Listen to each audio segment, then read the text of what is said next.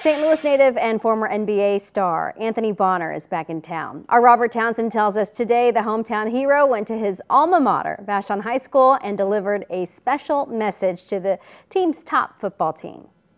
Anthony Bonner, Vashon class of 1986. An enthusiastic Anthony Bonner, back-to-back state champions, 85-86. went back to his alma mater Friday for a pretty cool mission. I'm blessed and honored to just stand before these young men. The 53-year-old former NBA star, now international minister, stopped by his old high school to share a positive pep talk with the Vashon Wolverines. This is what I love to do, is to encourage young men to dare to be excellent, to dare to succeed. Hands down, the Wolverines have been succeeding all season. Currently, they're the top football team in the St. Louis Public High League with an outstanding 6-0 record.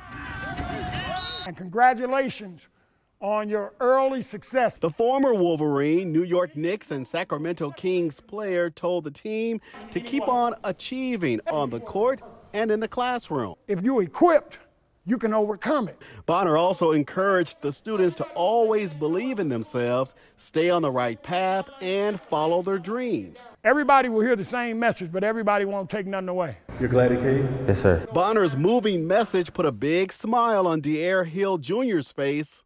The Vashon legend, and he seems inspiring, and his words meant a lot to me in my heart. Oh yeah, Wolverines, when you take on Gateway STEM High Saturday, this former NBA star will be there to cheer you guys on.